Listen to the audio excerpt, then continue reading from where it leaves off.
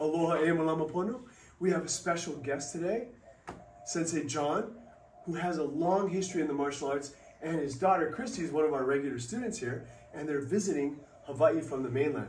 Now, he has quite a history. He trained with Oshima Sensei in Shotokan Karate and several other great instructors, including Chuck Norris. So, John, tell us some of your martial arts story.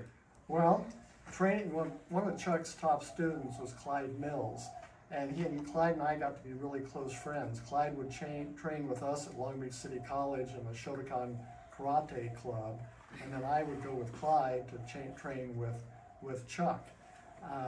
And so from Chuck I learned a spinning back kick, which is definitely not taught in the Japanese Shotokan style, and I actually won a tournament using one of Chuck's spinning back kicks.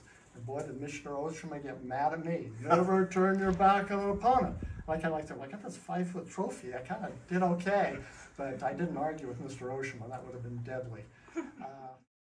Another time, we had a special training camp up in the mountains for 3 days, and we had ordeal after ordeal. For example, 50 of us or so stood in a circle at a kubadachi, a horse stance, for an hour and a half. Oh, wow. And it was really tough. Some people passed out, and poor Chuck was not warned ahead of time that would be one of the terrifying things we'd participate in. So he was in great shape, but he hadn't prepared to do it for 90 minutes.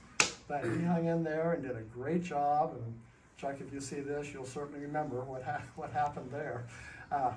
And so I was very impressed with your integrity and your determination to fight through something that you haven't been prepared for. I remember the night before the Long Beach International Tournament, remember that, when my big best friend, Brent, and you and Clyde and I, we went out to dinner the night before one of Ed Parker's international tournaments, and you treated us to dinner, and even though you were nervous, I said jokingly to you, Chuck, you're not nervous about this tournament. And he said, you're kidding. I'm going to be sick to my stomach. I'm not going to be able to sleep tonight. I said, wait a minute, Chuck, you're nervous? You've been on the cover of Black Belt magazine, you've won all sorts of tournaments, you're just really great, and you're expected to win too. And he said, well, yeah, but I'm still scared to death. I'm still nervous. And that taught me, I just really appreciated you teaching me that, because I kind of had this illusion that if I got good enough in karate and aikido and jiu-jitsu and all the other stuff I was involved with, I wouldn't have any fear anymore. But you taught me it was okay to have fear. Fear is part of life, and yet you can still fight through it if you need to.